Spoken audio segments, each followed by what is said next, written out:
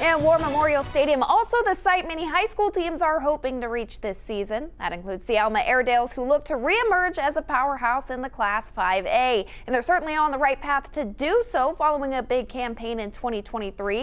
In year 5 under head coach Rusty Bush, the Airedales picked up their most wins since 2017 with a 7-3 regular season record, putting them in the playoffs for the first time since 2020. However, this is the first season Alma will be without its all-state quarterback in Jackson Daly. He graduated this past spring, which now means it's in the hands of 21 seniors who say they're more than ready to lead the charge. We're excited. All of our seniors know the standards, so we get to implement that in our practices and show the younger guys that whenever we leave, that's still the standard. I mean, it's been fun trying to teach those kids. I feel like we have a lot of strong people playing, and I feel like we don't really have a lot of holes in our offense, defense, or anywhere.